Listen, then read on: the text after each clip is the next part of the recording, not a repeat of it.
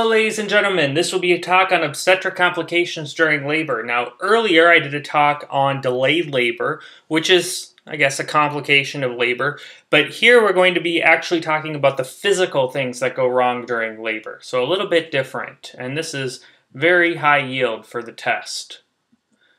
If you haven't already, please consider subscribing to my Patreon page at www.patreon.com/pwbmd. You can click on the link below in the description or the little I button on the top right-hand corner of the video. Just consider chipping in $1 a month. It really goes a long way to help keep these videos free. This week I'm going to start putting together some case studies that will really be of use to you for practice or for on the test. I'm going to try and make these as high yield as possible. They'll be short case studies, and be condensing some really important information. And I'll put those up every week. If you subscribe and chip in $1 a month, you'll have access to those. Thank you very much in advance, by the way. All right, so we are going to talk about 4 things here. Very, very high yield for the test. I guarantee you step 2 or step 3, you will get a question on at least one of these. You'll need to know how these are diagnosed, how they're treated, and the complications that can arise. So we're going to talk about prolapsed umbilical cord first, then we'll talk about shoulder dystocia, uterine rupture, and obstetrical laceration. All of these have complications that you need to be aware of. So the prolapsed umbilical cord is a protrusion of the umbilical cord ahead of or alongside the presenting part of the fetus. Now, a lot of people, when they think of prolapsed umbilical cord, they think, well, this is easy to diagnose because prolapsed umbilical cord means that the umbilical cord is coming outside the cervix and I can feel it and I can see it and that's easy to diagnose. No, it's not. As a matter of fact, most of the time that you see a prolapsed umbilical cord, you won't actually be able to see it. You'll be able to pick it up, perhaps on fetal heart tracing or on ultrasound, but you might not be able to see it. Maybe you'll be able to feel it, but if you see it, you have a serious emergency on hand. Okay, so let's see how these prolapsed umbilical cords can show up. So there's 3 different types of prolapsed umbilical cord. The first is the occult prolapse. So with the occult prolapse, the umbilical cord is prolapsing alongside the head of the fetus. So you're not going to be able to feel this because when you feel, your fingers are going up here and you'll feel the presenting part of the fetus, which is the head or the, however the fetus is presenting. We're going to say here it's the head. Okay, so you'll be able to feel fetal head, but you won't be able to feel the cord because the cord is alongside the fetus. But why might this be a problem? Well, if you look here, this is actually a cross section, but this umbilical cord is, rather than alongside the baby's body, where you have a little bit more room, the umbilical cord is wedged between the fetal head and the wall of the uterus. And if it's between something hard and something contracting, then you're going to seriously cut off blood flow to the umbilical cord. And remember that this is the only way that the baby's getting oxygen. So oxygen is coming in through the placenta, going to the baby through the umbilical cord. And if this is compressed too much or too long, then you're going to have problems with the baby getting oxygen. Heart rate's going to drop and all that bad stuff. Okay, so this is a occult prolapse. You can't feel it, you can't see it. You're only going to be able to pick it up on fetal heart tracing. Remember, constriction of the umbilical cord, compression of the umbilical cord will give you a certain tracing on your fetal heart monitor.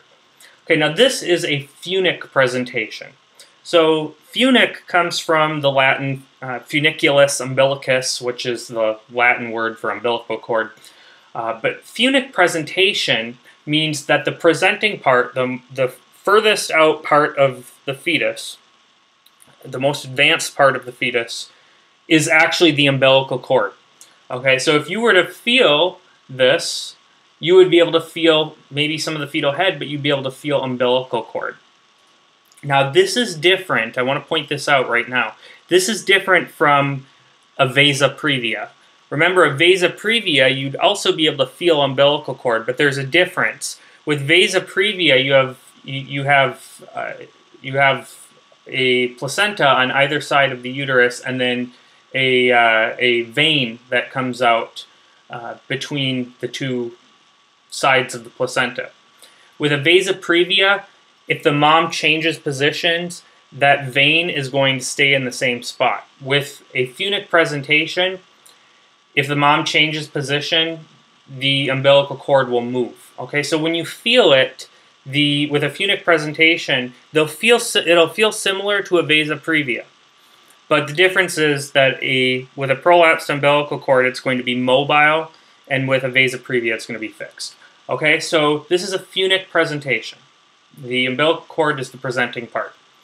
Now, if the membranes rupture, let's say you have a phunic presentation and the membranes rupture, what's going to happen with the cord? The cord is going to come out, and now you have an overt prolapse. This is what people think of when they think of prolapsed umbilical cord. This you'll be able to not only feel, but you may actually even be able to see it if it's coming out far enough. So contrast that with the occult prolapse, which you can't see or feel. Okay. So, move on here. Okay, so let's say you can't feel it or see it. You have an occult prolapse. Maybe you don't even know. So mom is in labor, she's having contractions, and you see this pattern. So what do we have here? Where's our baseline? 150. If you haven't watched my video, by the way, on fetal heart tracing, I highly recommend you do that. So our baseline's 150. You have a couple accelerations here. That's good. But what's happening with the contractions? You're getting these drops. What kind of decelerations are these? These are late decelerations? No. Okay, they start after the decelerations start after the contraction starts and end after the contraction ends, but it's not a late deceleration by virtue of the fact that these are abrupt drops. Remember that late decelerations are very gradual, and they are very significant drops in heart rate. So with a late deceleration, yes, it starts after the contraction starts and ends after the contraction ends, but they're very shallow and very gradual. This is a variable deceleration. Variable decelerations are abrupt, and they're very significant. Okay, so variable deceleration.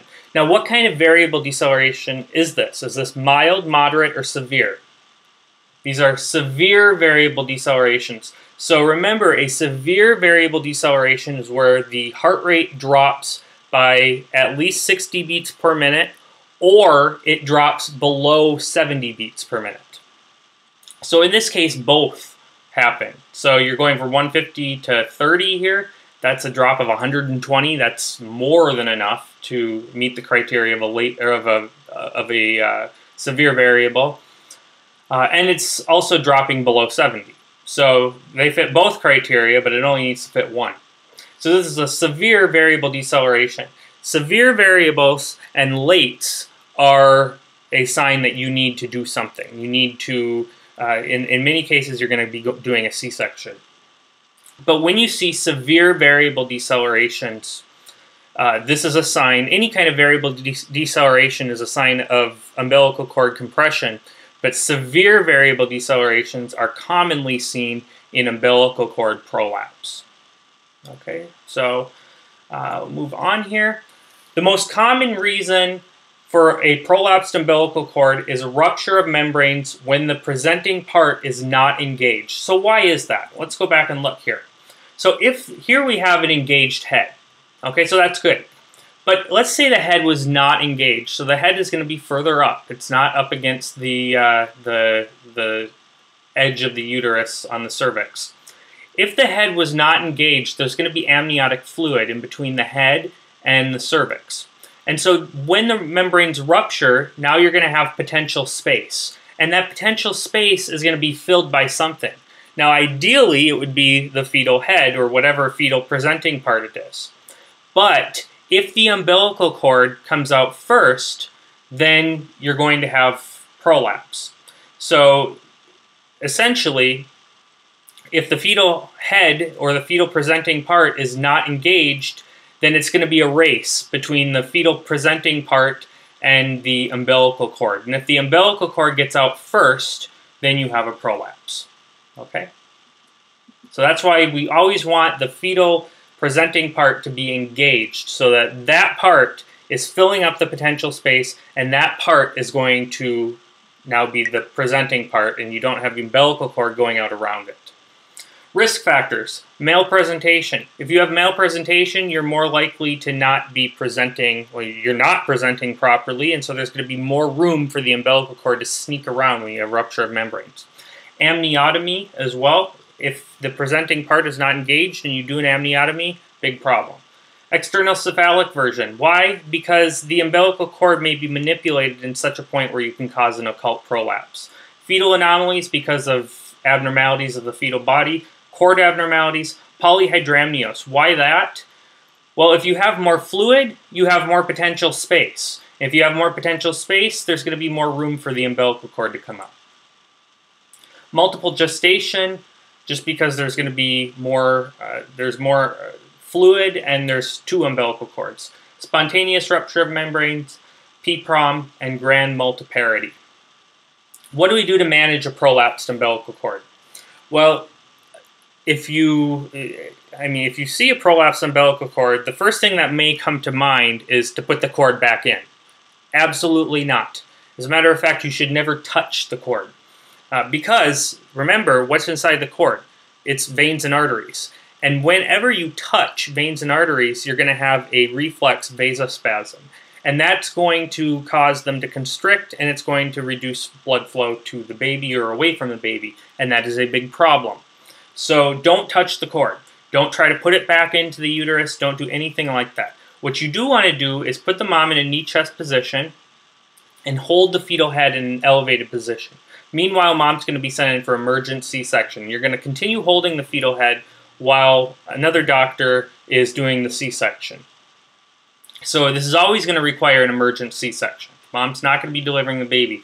The longer you go without delivering that baby, the higher the risk of fetal death there is. So the another risk factor that I didn't really put in here because it's kind of secondary is a uterine anomaly. So if the mom has a uterine anomaly, remember that she's going to be at risk for malpresentation. And if you have malpresentation, you're at risk for prolapsed umbilical cord. So when you're doing your obstetric gynecologic history, when a mom comes in for her first prenatal visit, you want to make sure that you know whether or not she has a congenital uterine anomaly. And she may not know, or maybe she does know. But that's always good to know in advance. Okay, next we'll talk about shoulder dystocia. Very, very, very common. So this is very useful for the test. Shoulder dystocia is an impaction of the anterior shoulder behind the maternal pubic symphysis. So in other words, the anterior shoulder is getting stuck. And if it gets stuck, you can't deliver it. If you can't deliver it, you can run into problems because the baby can go into distress. So our goal with shoulder dystocia is to get that anterior shoulder dislodged, because once you deliver the anterior shoulder, the posterior shoulder comes out quite easily. So one of the things that you see with shoulder dystocia is something called the turtle sign. And this gets put into vignettes a lot. So the turtle sign, what it means is, so the baby's head is delivered already, and you have the shoulders, and the anterior shoulder is wedged up behind the maternal pubic symphysis. And what happens is when the uterus contracts, the baby's head comes out a little bit more, but because that shoulder is wedged, it can't come out all the way. And when the contraction stops, the baby's head comes back in. So it's kind of like a turtle poking its head out the shell and then bringing it back in. Okay, so that's the turtle sign. Baby's head comes out with contraction, kind of goes back in a little bit when the contraction ends. Risk factors. Anything that makes the baby big. Okay, so fetal macrosomia. Maternal diabetes. Well, we know that that makes a big baby. Post-term pregnancy. Well, that makes a big baby because the baby is more developed. Prolonged second stage. Probably because the other way around. Shoulder dystocia is going to cause a prolonged second stage. Operative vaginal delivery. And history of shoulder dystocia. So if mom's given birth to other babies with shoulder dystocia, there's a risk that she's going to give birth to another baby with shoulder dystocia. Another one that I didn't put on here is maternal obesity. So how do we manage this? You see this a lot, and so this is what you're going to do.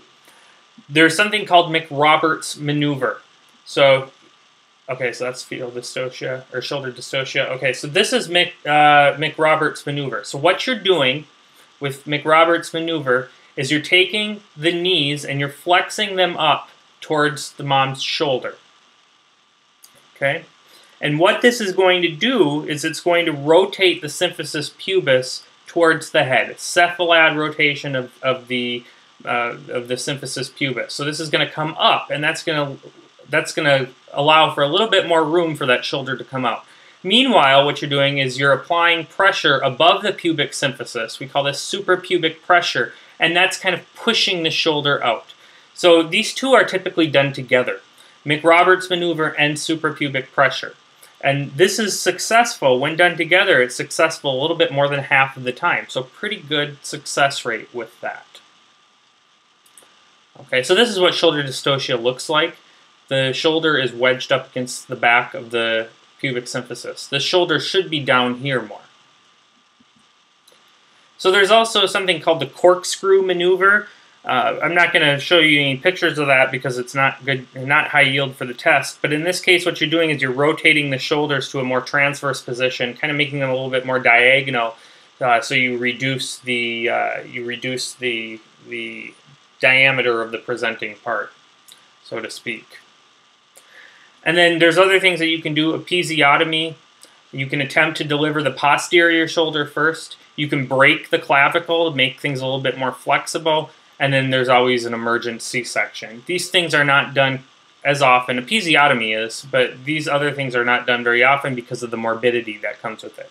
The big complication that comes with shoulder dystocia is Erb's palsy. Got to know that for the test. Erb's palsy and shoulder dystocia. So what is Erb's palsy?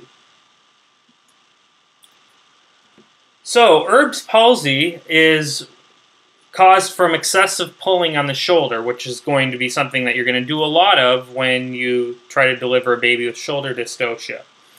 And what happens is you injure the brachial plexus. In particular, you're injuring the C5 and C6, this upper trunk here. And C5 and C6 are what give innervation to the suprascapular nerve, which innervates the supraspinatus and infraspinatus. Those are responsible for arm abduction and for interior rotation of the arm. Then the musculocutaneous nerve up here, and that innervates the biceps brachii, which is responsible for flexing the elbow and for supination, so turning your hand from palm down to palm up. And then also the axillary nerve, which is going to innervate the muscles of the shoulder, and those are responsible for abduction of the arm. So what you wind up with Erb's palsy is an arm that can't extend and can't pronate. And so you get this. Okay? The arm is held adducted, and it's held with pronation. And so here you have what's called a waiter's tip deformity. It's like a waiter walking by a table with his hand out behind him to get his tip. Okay, and this is how Erb's palsy shows up. Okay, the waiter's tip deformity. And what you'll do to manage this, you can put them in a sling to allow healing. Babies heal really well. Or there's surgical things that can be done. Okay. You see a lot of lawyers on TV and stuff that do suing for Erb's palsy and stuff, which is really sad because if you don't do some of these aggressive maneuvers, the baby could die. But nonetheless, they're going to go after you and sue you. Lawyers are frickin' leeches. One of my best friends is a lawyer. I shouldn't say that, but he knows how I feel about them. Okay, uterine rupture. So this is not only a complication of labor, but this is actually one of the chief causes of late pregnancy bleeding. Bleeding is a prominent sign of uterine rupture. So uterine rupture is a complete separation of the wall of the uterus.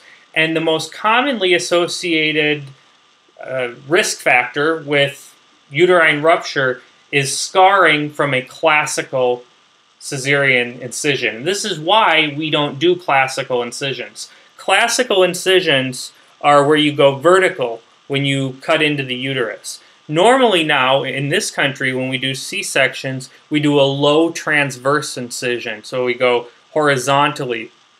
And the good thing about that is that it allows the mother to be able to have a vaginal delivery with subsequent pregnancies. It also reduces her risk in general of having uterine rupture at any point during her pregnancy.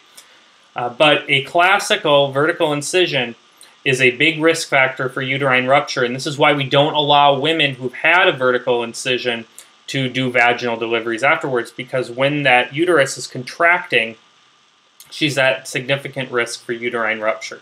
So uterine scarring, typically from C-section, but also could be from trauma, from instrumentation, or from elective abortion. Elective abortion, a lot of times they'll do a D&C or a D&E, and that's instrumentation. And so you can get scarring from that, and that weakens the wall of the uterus and puts you at risk for subsequent rupture. A myomectomy, excessive uterine stimulation, uterine anomalies, a history of invasive molar pregnancy, a history of placenta percreta or increta, which is where the placenta migrates too far into the wall of the uterus, male presentation, fetal anomaly, and cocaine abuse. The ones that you really want to remember are the ones that I underlined here: uterine scarring, history of myomectomy, and excessive uterine stimulation. So that's where you give things to augment labor, like Pitocin, oxytocin, Cytotec or misoprostol, and Cervidil, which is, I believe, dinoprostone. So the symptoms of uterine rupture, this classically comes up on the test, these symptoms of uterine rupture. However, the most reliable symptom of uterine rupture is fetal distress. So you look and you see bradycardia or late decelerations on your fetal heart tracing. That's the most reliable sign of uterine rupture. But a lot of times on the test, in real life, you'll see these symptoms. So a significant pain. Now, if mom has had a spinal and or an epidural, she may not feel that. Okay, so that's why that might not be reliable. There may be a popping sensation, or notably hemorrhage. Mom can become hemodynamically unstable. Her blood pressure may drop. Heart rate increases. Cessation or abnormalities of contraction. So if the contractions stop, or they become more frequent but weaker. Tachysystole, and a loss of fetal station. Why? Because the uterus ruptures. There's room now for the baby to go elsewhere, so it may migrate into the abdominal cavity, and the head then is going to come back up. So it's a loss of station. That is a sign of uterine rupture. But as mentioned, the most reliable sign is fetal distress. The management: emergent C-section. If you have any reason whatsoever to suspect uterine rupture, mom is going in for a C-section. That's to save her life and to save the life of the baby.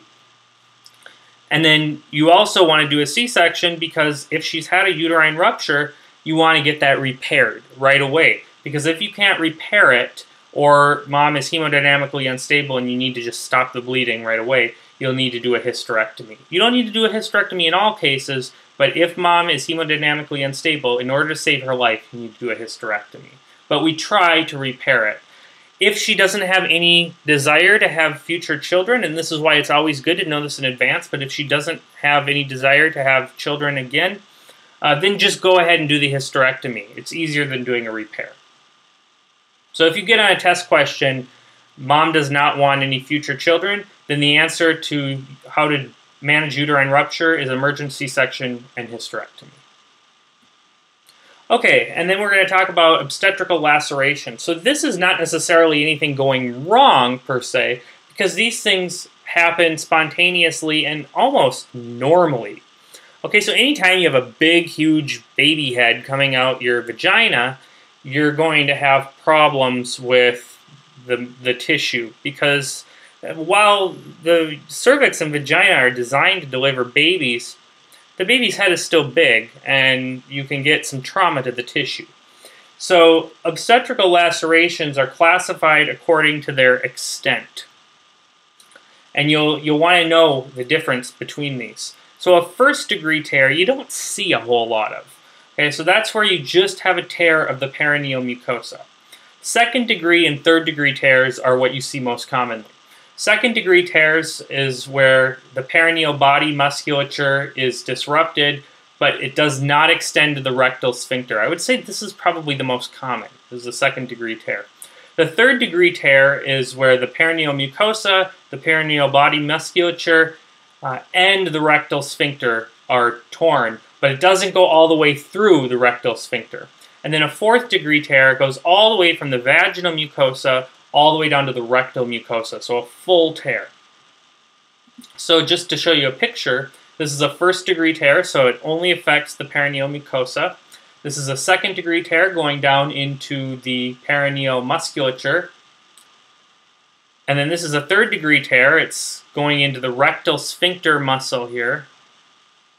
And then this is a fourth degree tear. It goes all the way through the rectal sphincter, and now you have basically communication between the vagina and the rectum. So the complications, I should note right away, with a fourth degree tear is a rectovaginal fistula. And that's particularly if you don't repair it properly. So you have disruption of the tissue here. If you don't repair it properly, you'll get burrowing in between the rectum and the vagina. And the woman will note that she has poop in her vagina. And that's never, obviously, normal. So what you're going to do to manage this, and typically you're going to see second degree tears, but either way, whatever you see, you're going to repair these by layers. Okay, so you don't want to just do the skin and just go willy-nilly and suture whatever part to whatever part. You want to repair these in layers. So stitch muscle to muscle, perineum to perineum, skin to skin. So you'll repair with careful suturing, do this under sterile conditions. Even though there may be contamination, you'd still do it under sterile conditions.